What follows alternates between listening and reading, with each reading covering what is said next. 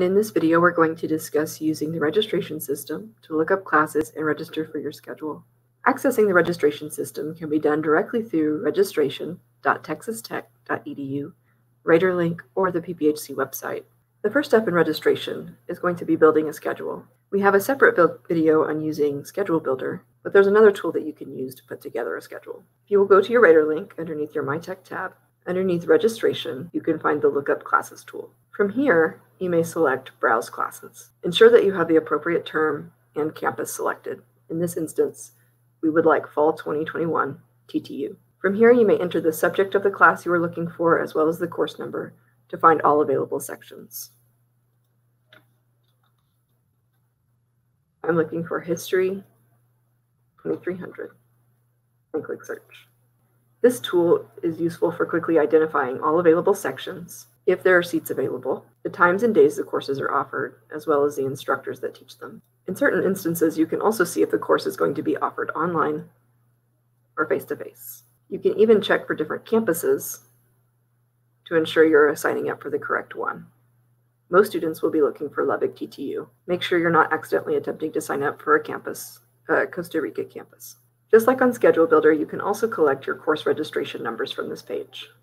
These are the 5-digit numbers unique to each individual class that you may use to register for that specific section. The other thing that you can use this tool for is finding potential registration errors. If you click on the name of the course, this menu will pop up, and from here you may select Restrictions. You'll notice here the restrictions on this course include our Costa Rica campus, so students enrolled in Costa Rica cannot take this course. If you are a Lubbock campus-based student, you may enroll in this section. You may also view prerequisite requirements, as well as any linked sections if there are any available. Sometimes certain classes require a lab or discussion. Those sections would be listed here if they do. Next, I will walk you through the Plan Ahead feature. The Plan Ahead feature is nice if you are unable to register yet but would like to go ahead and put together a plan so you are ready to go when that opens. To plan ahead, you may go to your My Tech tab on RadarLink, open the registration menu, and select Add or Drop Classes. From here, you will select Plan Ahead. Ensure you have the appropriate term and campus, Fall 2021 TTU, and you will create a new plan. You will notice this tool looks just like the class lookup tool that we just used. That's because it is. Just like with that tool, you may enter your course and the course number and click Search. To view all available sections, click View Sections, and then find the course you would like to add to your schedule. Once you've identified the section you would like to add, you may click the Add button, and it will add it to your plan in the bottom right. All right. Now that I have all the classes added that I would like to plan for my fall schedule, I will first make sure that the schedule on the left matches that which I want to register for, like the schedule, times and days. Then on the right, make sure the course names all look correct. If everything looks good, I'll hit Save Plan on the bottom right. This plan I will name Fall 2021 TTU.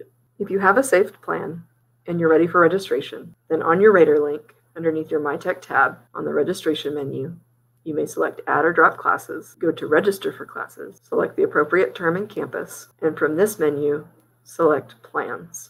From here, you will see the plan that you've created, my Fall 2021 TTU, and I can click Add All. Again, double check, make sure everything looks correct. If it does, you may hit Submit on the bottom right. Make sure everything has turned green and says Registered. If it has, then you are all set and you're completely registered for classes.